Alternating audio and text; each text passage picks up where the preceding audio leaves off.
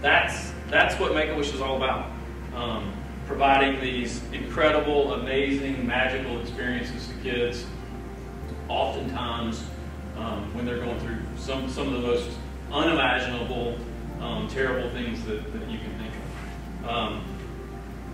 And you know, I think if most kids, and I've had doctors and parents tell me this, that their kids come to them and say, you know, if my wish can come true, if I can wish for anything, and that wish can come true, then I can overcome my disease, and I can be anything in life, and really, it's limitless for me. It's really a special thing. You know, there are two big misconceptions about Make-A-Wish. The first is that we grant wishes to terminally ill kids. I like to say instead that we don't grant a last wish, we grant lasting wishes. So wishes have an ongoing impact in the child's life, in the family's life, in the community's life. And now, 40 years after Make-A-Wish's founding, 80% of kids that receive a wish make it to adulthood. And there have been medical studies that show that wishes have a real impact on those kids, and that they have better outcomes because of the hope and joy that a wish brings.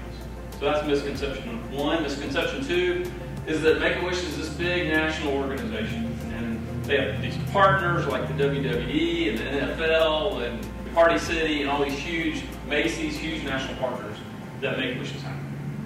That's not true either. Wishes happen locally because of 58 chapters across the country working with local donors, local volunteers to make local wishes happen. Make-A-Wish East Tennessee covers 36 counties from Chattanooga to Bristol and Crossville to the Carolina border.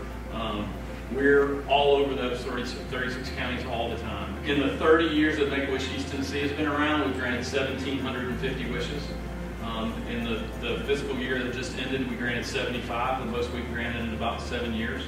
But we have 224 kids on our waiting list. So we granted 75 last year, we have 224. Our goal is to grant 96 this fiscal year in hopes of getting to 115 a year very soon. That's really where we need to be.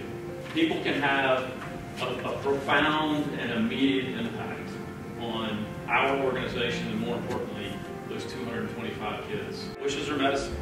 You know, the hope and the joy that they bring really do make a difference in those kids that are battling a broken homes. It gives them a reason to fight harder and overcome their condition. My ask is that you know, if anything I just told you, if Levi's story in particular touches you, we need your help. If that interests you, if you know there's a spark that lights somewhere, we want you to get involved with us. You know, we need you to help tell the story.